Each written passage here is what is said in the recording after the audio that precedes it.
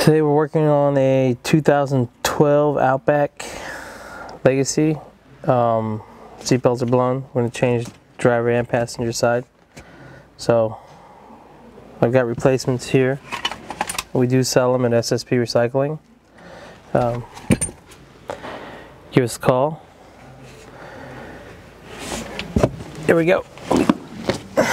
First, got to remove all these panels. Remove this. These pop out pretty easy. You gotta remove this rubber seal out of the way.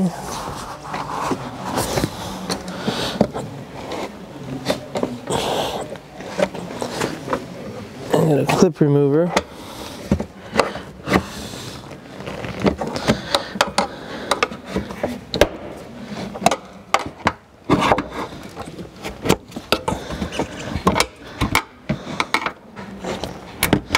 Sometimes they come out easy, sometimes you'll have to fight them. Same thing on this side.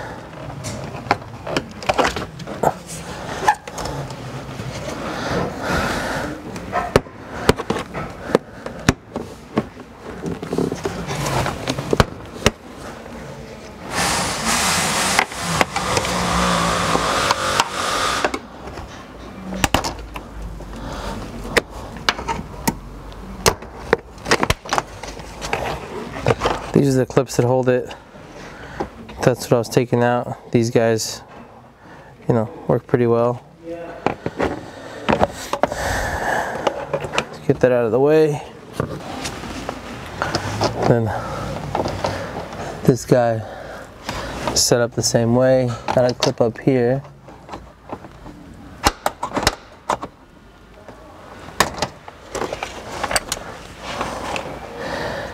Make sure you don't break that. Take the clip, one of these picks, and take out the actual connector. You pick at it from the side.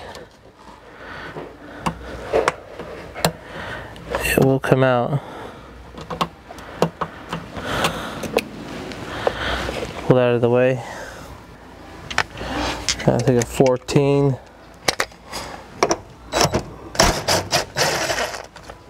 14 that comes out. There's a 14 down here. And then you switch it out to a 10. You get this one bolt right here.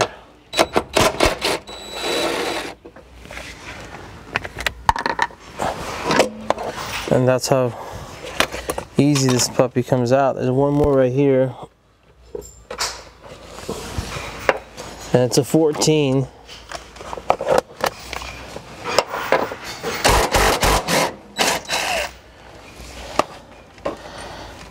And that's how that old one comes out.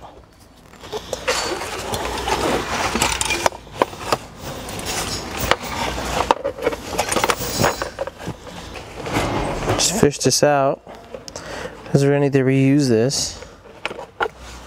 this piece at least. But this piece is the deployed one. Now, here's a new one.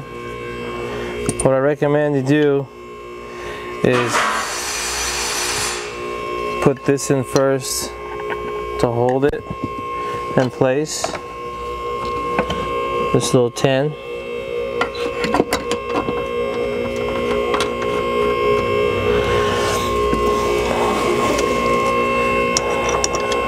Just temporarily just hold this up here with a couple spins.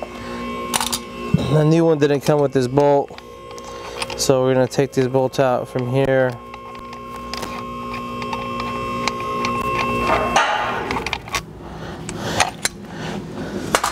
And put it on this bottom one.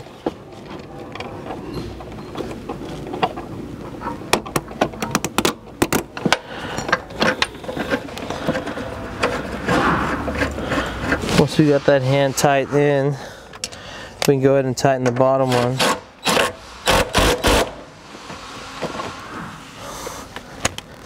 And we can go ahead and tighten the top one. Don't tighten this too hard because you'll snap the bolt. You do it a couple times, this gun will snap the bolt, then you've got a big problem. Make sure that this yellow pin's out when you plug it in.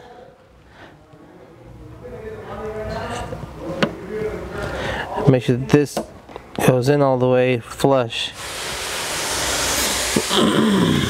Now we need to put this through this. So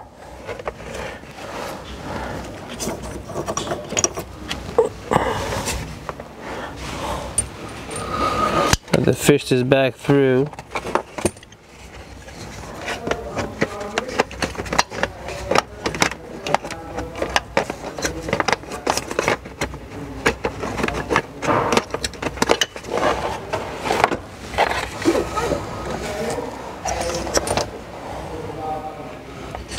Oh, this piece probably needs to go back in.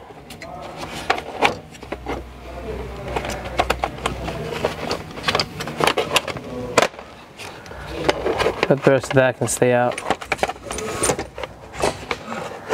So you could technically just put this back on. And let's put that back on. Tighten that.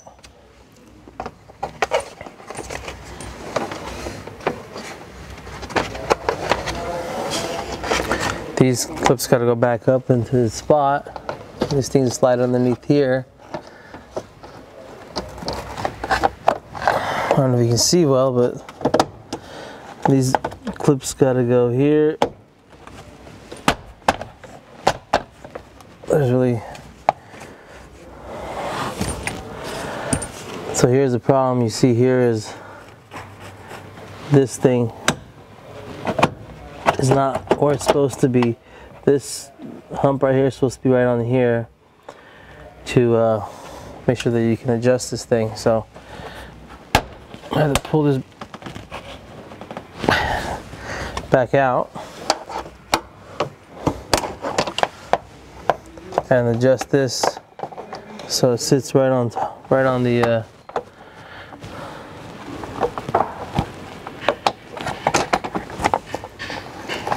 on the bolt.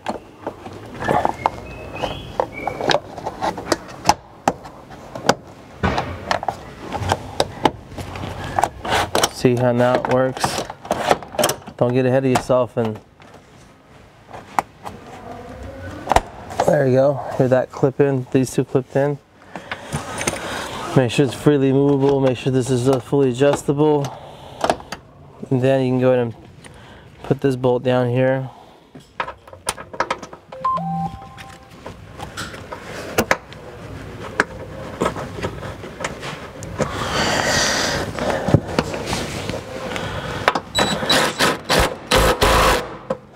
And put this back over it.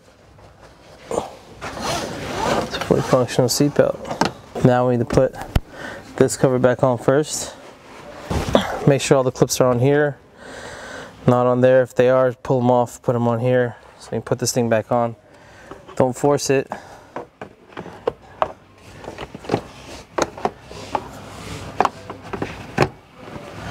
And you can kind of see where the clips are going.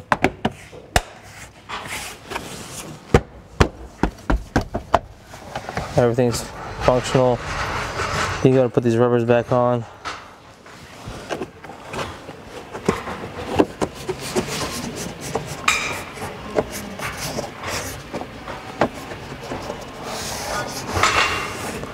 And on both sides.